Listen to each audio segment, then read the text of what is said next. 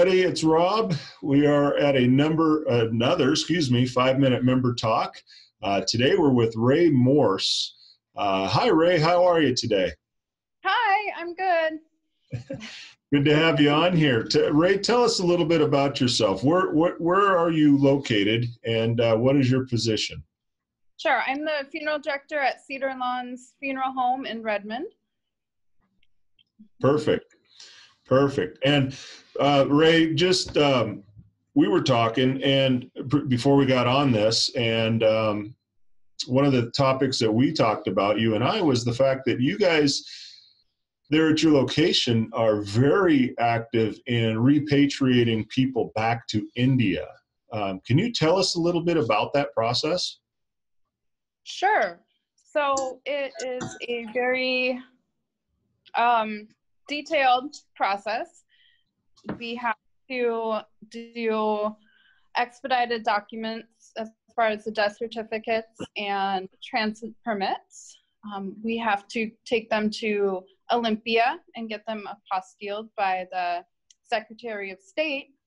Wow. And then after that, we or the family has to fly to San Francisco to have them signed off on by the Indian consulate.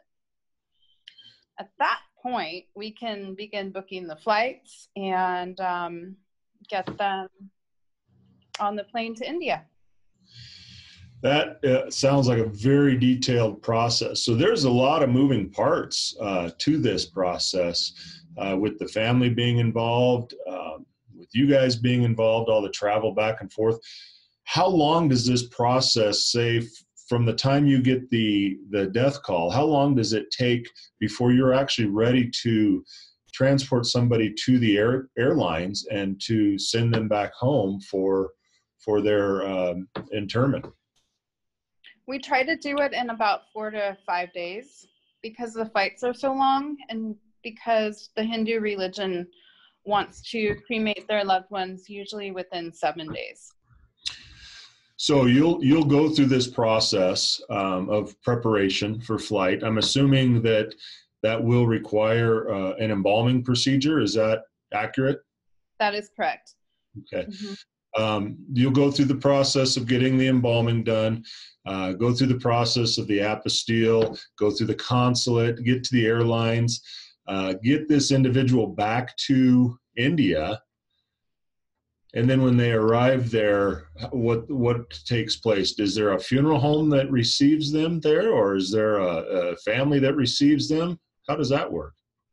It depends. Sometimes the funeral home receives them. Sometimes the family will fly with the body and will drive them to the area where they'll be cremated, which may be an electric crematory or it may be a cremation field, essentially. Like an open air cremation field. Wow. That's a lot different than what we see and work with or deal with here in the States, for sure. Yeah. How often are you guys involved with this process?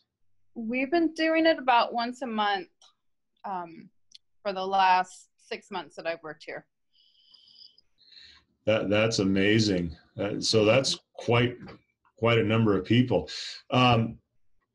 We do it for full bodies and we do it for cremated remains. Okay.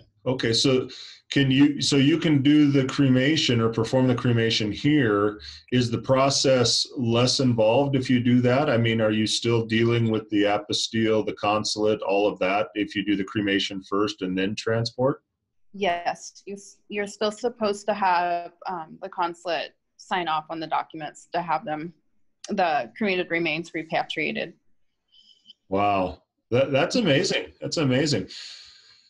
Now, Rae, I did see on Facebook that you just recently graduated from college. I did. I graduated from Colorado State University Global Campus with a Bachelor's of Science in Business Management. Wow. And I graduated from Arapahoe Community College a year ago with my Associate Applied Science in Mortuary Science. So this last year has been quite a roller coaster, I guess you could say. You've kind of done quite a bit of stuff and been all over, haven't you? Yes, it's been 4 years of full-time college. Has been crazy. Well, let me tell you, congratulations. I'm excited for you. I'm happy that you graduated. Happy that we were able to be somewhat a part of that, at least to see it on social media and to be able to congratulate you there. But face to face, congratulations on completing that process.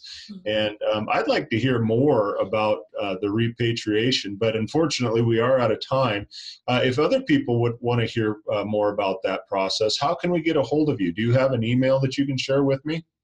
I do. It's my name, Rae.Morse, Morse, @dignitymemorial.com.